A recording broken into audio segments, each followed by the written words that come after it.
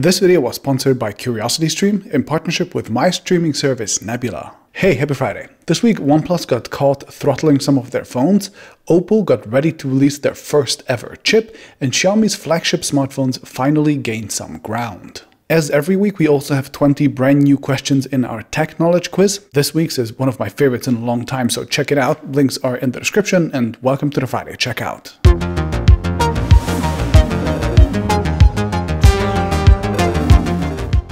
Okay, my release highlights this week start with the Urbanista Lisbon and Seoul, and sure, they look fun, but my main reason for picking them is just to highlight how much better Urbanista's naming scheme of just picking a cool city is than that of almost any other earbuds maker, including my second release highlight of the week, the LG Tone Free DFP8W. Seriously, why do companies hate good names? Anyway, like its predecessor, this pair has a UV light built into the case itself to kill off germs, which is cool I guess, and it comes with active noise cancelling and aptX for €180. Not bad.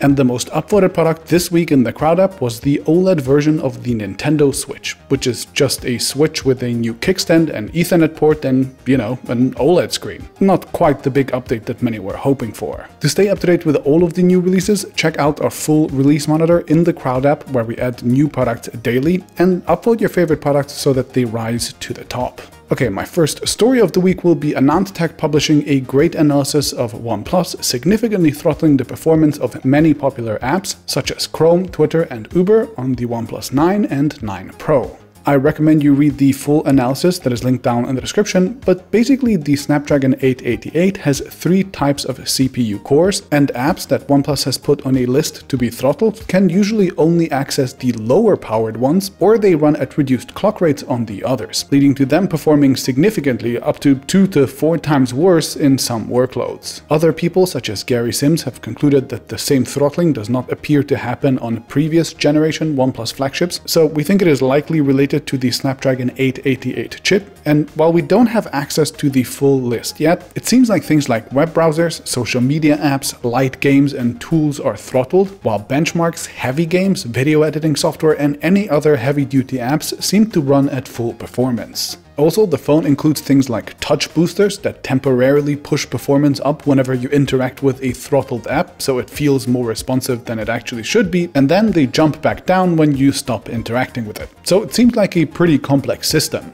Anyway, all of this has created a lot of outrage online as people really don't like it when their stuff gets throttled.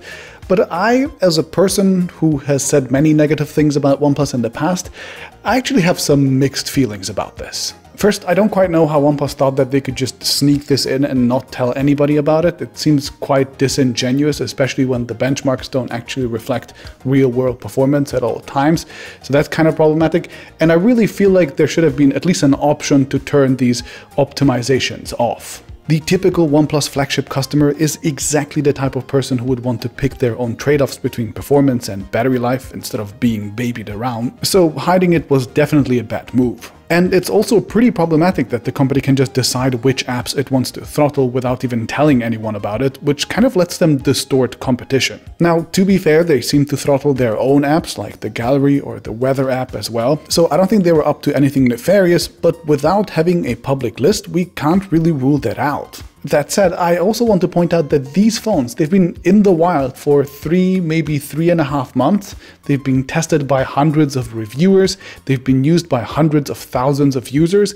And basically nobody complained about the performance. Some early reviewers even included these same benchmarks showing the throttling in action since the beginning, but apart from a few comments about occasional stuttering, almost every review I could find actively praised the phone's performance. And I've heard from a few reviewer friends of mine who have used the phone extensively since it has launched, and they all reported not having noticed any real performance issues. Now, that doesn't mean that the throttling isn't real, but if nobody has really complained or even really noticed in 3.5 months, then is there really a major performance problem here? If games and power-hungry apps can make full advantage of the performance, then maybe limiting your random social media apps and calculator to lower performance cores is not exactly a terrible trade-off for better battery life and less heat. because almost all of the reviews that I've seen have pointed out the mediocre battery life on this phone, and there are threads upon threads online pointing to overheating issues with this phone, as well as many other Snapdragon 888 phones like the Mi 11. So those clearly seem to be actual problems people have with this chip, and prioritizing those by default seems like the right thing to do for OnePlus.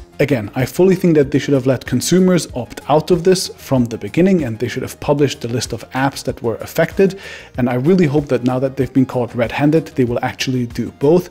But I don't think that this is part of some evil master plan to screw over the consumers like many appear to believe. Okay, my second story of the week will be a short one, and it is Xiaomi celebrating that their premium phones are finally gaining significant ground, reaching 14% market share at least in India. The company for the longest time has been stuck in this status of being a budget phone maker selling really cheap phones for the most part, so it's really encouraging to see for them that their new strategy of focusing on more premium models is finally starting to work out. Now, to be clear, the data that they have shown is very cherry-picked, as they smartly selected a price range that most of their competitors like OnePlus, Samsung, OPPO and Apple don't actually sell flagships in, so it's a bit misleading. Plus, I'd love to see if it's a similar picture outside of India as well, but still, this is a pretty sweet jump for Xiaomi's new range of flagships and upper mid-range phones. Okay, and my last story of the week will be new reports claiming that OPPO will soon release their own image signal processor, or ISP, called the M1. ISPs, if you didn't know, are dedicated chips that do all the calculations for turning camera sensor data into an actual photo or video, such as noise reduction, compression, frame interpolation, etc. And most phone makers just use the default ISPs that are built right into the Snapdragon or MediaTek or whatever chips that their phones use. The first Android phone maker to move away from the defaults was Google, who built a dedicated chip called the Pixel Visual Core. Then, not long ago, Xiaomi announced their own ISP called the Surge C1, and it looks like OPPO, OnePlus and Realme will be next in line to get their own in-house ISP as well, which is very interesting for a few reasons. First, having a dedicated in-house ISP means that the company can use the same camera hardware and software across chip vendors, but also across price ranges. If camera performance is no longer tied to the main SoC of any given device, then just like cheap Pixel phones can essentially take the same photos as the more expensive ones because of their shared image processing chips, the BBK brands could also bring better sensors and tech to low-end phones as well if they wanted.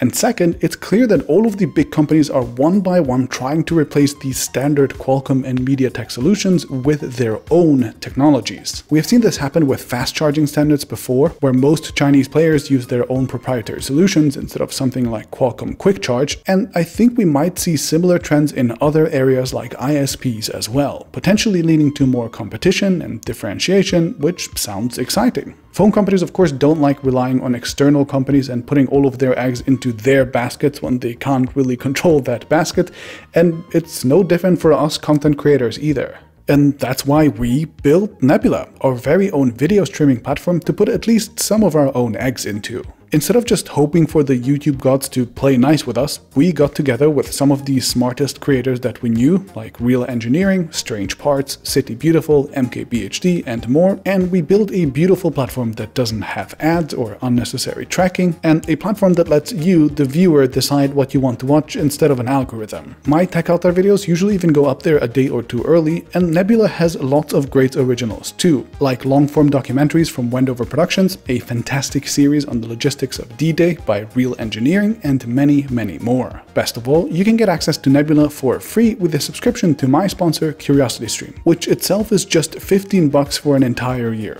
That's like barely more than $1 a month. CuriosityStream is, of course, the premier place on the internet for high-quality professional documentaries from the founder of the Discovery Channel, and they have a huge library of science, nature, and history content to binge while you're stuck at home. I have recently finished watching an episode of Catalyst on CuriosityStream, which took a closer look at the potential of quantum computing, and there's a ton of other great content here from hosts like David Attenborough, Jane Goodall, Stephen Hawking, and more. So check them out at the link in the description, and I'll see you next week.